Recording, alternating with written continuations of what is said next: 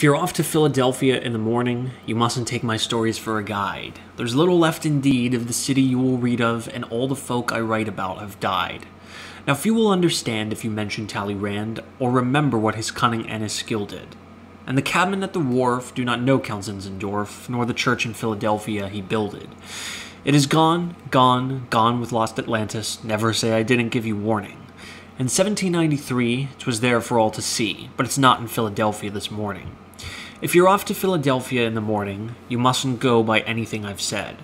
Bob Bicknell's southern stages have been laid aside for ages, but the Limited will take you there instead. Toby Hurt can't be seen at 118 North 2nd Street no matter when you call.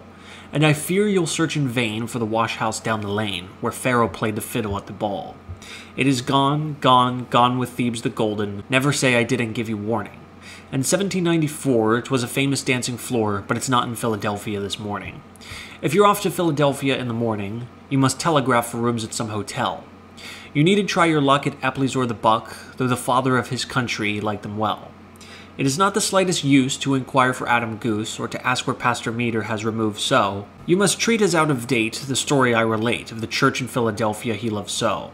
He is gone, gone, gone with Martin Luther, never say I didn't give you warning.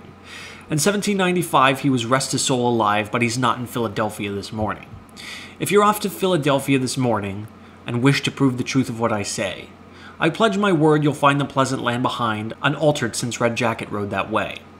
Still the pine woods scent the noon, still the catbird sings his tune, still autumn sets the maple forest blazing, still the grapevine through the dusk flings her soul-compelling musk. Still the fireflies in the corn make night amazing. There with earth immortal, citizens, I give you friendly warning. The things that truly last when men in times have passed, they are all in Pennsylvania this morning.